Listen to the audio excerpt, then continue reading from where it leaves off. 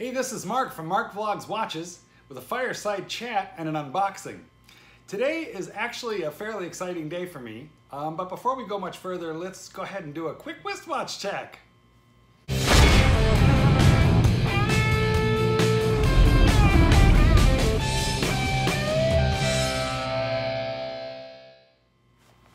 It's a Seiko Monster, guys.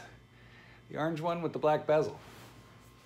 Okay, so why is it such an exciting day? Well, way back in March, gosh, what is that, like 6 months ago? It's March, April, May, June, July, August, September, 6 months. Did you see how I'm good with math? As long as it doesn't exceed 10. Anyway, way back in March, I pre-ordered this ball watch, and now it's here. So you, me, this box, and this paring knife are gonna have a field day. We're gonna unbox this watch, take a quick look around at it, but I'm super stoked. I mean, I'm like a little kid with watches. I don't know about you, but I'm like a little kid. When it's new watch day, I'm like at the door every 10 seconds. Now, what I did this time was, well, I don't know about you, but again, I get crazy around new watch day.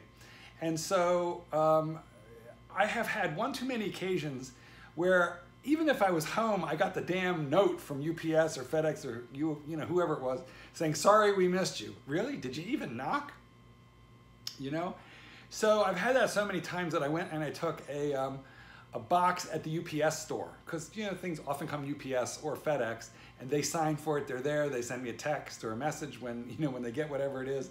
And so today, I knew from UPS that this thing was on its way and that it would be delivered theoretically today, but I also know that on Saturdays, the UPS store closes at 3, and I thought, holy cow, I'm gonna miss it. Plus this is a holiday weekend with Labor Day. And I thought I'm gonna miss it, and then I'm gonna have to wait until Tuesday, which would, you know, practically kill me, and it defeats the whole purpose of paying a couple $100s a year to have this box at the UPS store. So I called them and said, I know that your truck isn't there yet, but when does it get there?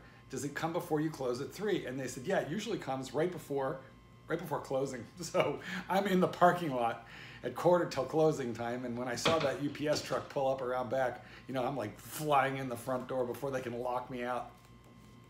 And I got my box. So it's a happy day. Well, we're gonna take a look at this, and you know, give me a second to prepare and turn the camera around, and let's take a look at what's in the box. Okay guys, here we are all set up to open this puppy and take a look at the ball watch that is inside. Let's get to business. This is part of my EDC. I don't know about you.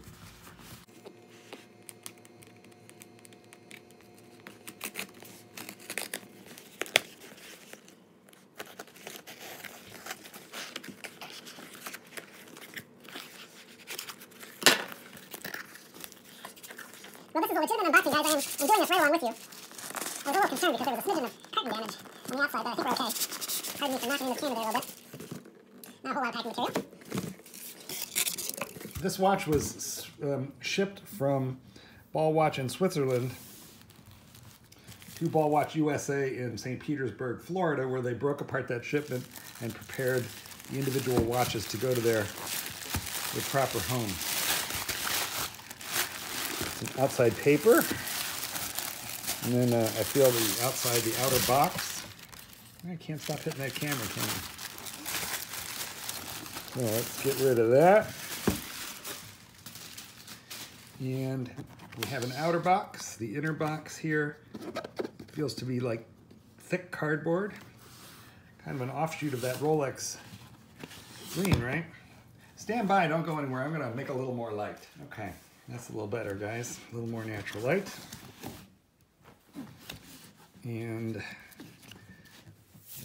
let's go ahead and get the cardboard shell off. See what we've got here. We've got the invoice. If you want to send me anything, here's where you can send it. And that's what I'm talking about. Having a suite at the, that's actually a box at the UPS store. Don't send anthrax, guys, but send presents.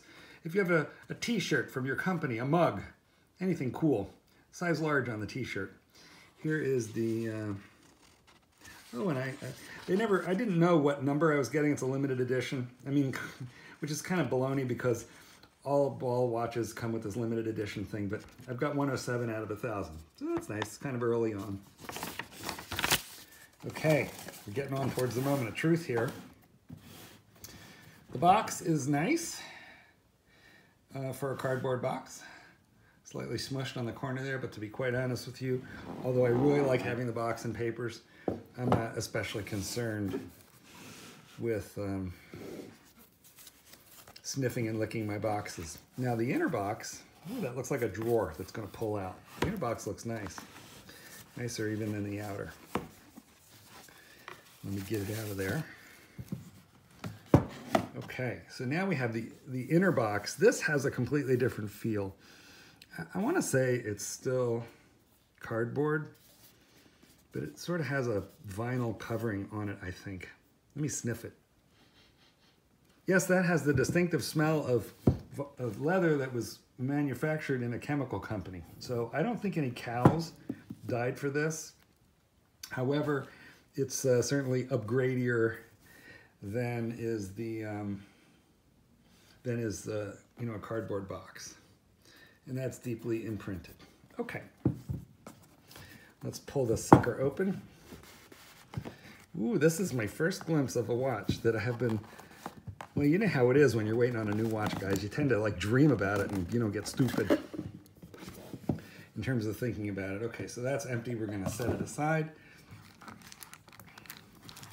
Here we have the warranty card. Give you a quick look at this here. You got the reference and the serial number. And this is a proper thick plastic warranty card. In fact, looks like there's two of them in there.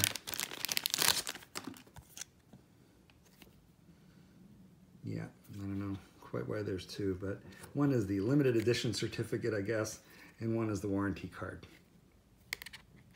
Okay, now as for the watch itself, it's nestled on a pillow wrapped in plastic. Ooh, it's exciting. I mean, you know, Ball is not like the finest watch made in the world.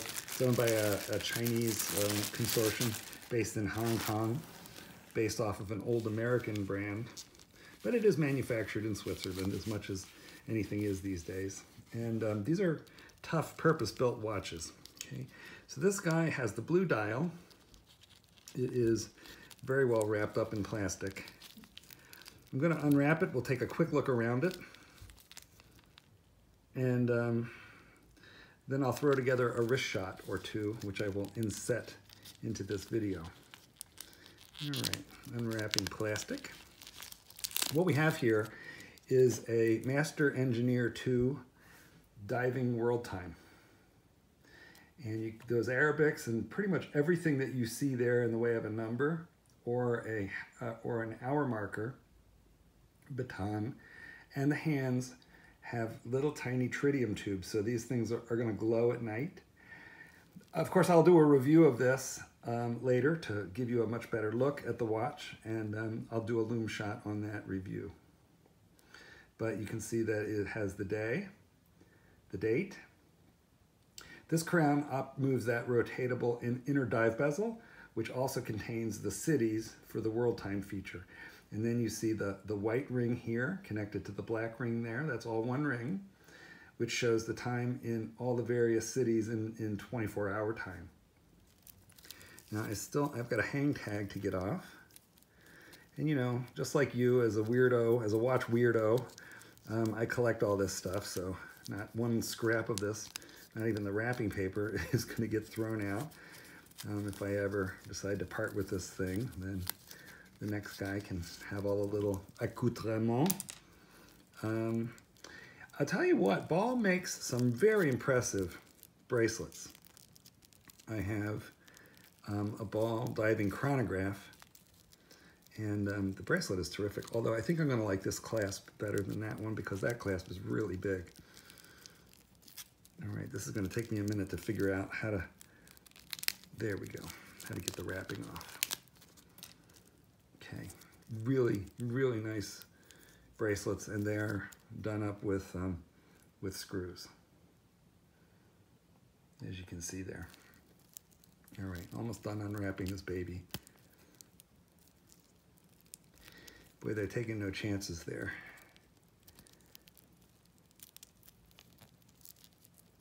All right, I'm gonna turn this camera off because it's gonna take me a minute to unwrap all this. See you back here in a second. And then we'll talk about that display back in a minute. Well, that sucker was stupendously well wrapped, but I managed to get it taken apart. The bracelet, it nearly fits me. I think I'm gonna have to take out one link. The clasp is excellent. The bracelet feels terrific. Really thick milled clasp, as you can see here, with a double deployant. Satisfying little close. It's a weird case back. That is a diver free diving wearing a monofin. That's what that is, and I'll throw a picture up here of who that's based on, but there is a brand ambassador who holds the world record for free diving, and that is diving with no scuba equipment, meaning, you know, no air supply. You just go down on your own, and that guy holds the world record at not quite, but almost 125 meters. Here is brand ambassador for Ball, Guillaume Nery, holding onto his monofin, which is what is depicted on the case back of this watch. This watch, upside down, this watch is good to, I want to say 300 meters. So real quick, just a quick tour around the watch, and then we will end this unboxing video. This watch has Worldtime function, but it's also a diver. So if I unscrew this screw down crown, it pops open, boink, and then it's unidirectional, because once I set it, I'm going to lock it down, it won't move. And now I can use it to time to a reference point that I want to wait to, or if I want to use it as a diver, I would set it to equal where the minute hand was, lock it back down. Now it's secure, and I know when I've passed 5 minutes, 10 minutes, 15 minutes, etc., so I know what my air supply is. Just like you, I use these guys for timing steaks on the grill, you know, that kind of stuff, meetings, phone calls, work projects. That's what I do with a dive bezel. But it's the best fidget spinner in the whole world, and here I get a crown to play with that won't affect the time. Now you have to pick whether you're going to use this at any given moment for the Worldtime function or for the timer dive bezel function. In the review, I will talk about how to set your city at 12 o'clock, and then you'll be able to read the various world time zones in 24-hour time. So we will take a look at that in the review video, which is coming. But for the moment, I'm just going to unscrew the traditional standard crown, and that's now in the winding position. This is a highly modified ETA movement with Ball's own module for the Worldtime added. And Ball makes some of the only, if not the only, diving Worldtimers with a rotating bezel and the day as well as the date complication. So pulling out to the second position, what am I changing here? I'm changing my date. By turning upward and by turning downward, I'm changing my day. You can see it's bilingual. I believe it's either French or Spanish. I think Spanish. I'll know when, yeah, I want to say it's Spanish. And then pulling out another position, I'm changing the time as well as the rotating discs. Okay, guys, that's all we really need to do for now, as I will be making a second video to review this puppy. But I hope you've enjoyed the unboxing. I enjoyed sharing it with you. For me, it's a kind of exciting day. I think I'm really going to enjoy this watch. Hey, do me a favor, please like and subscribe. That really helps me a lot, and I'll tell you why. Because otherwise I feel like I'm talking into a cave, you know, like there's nobody here. And if you're with me on this journey, watching my videos, then please leave me a comment. What do you think of this watch? I know it's not a super fancy brand, but nonetheless, what do you think, guys? Like and subscribe. Goldberg out. Paint the sky your favorite color. color.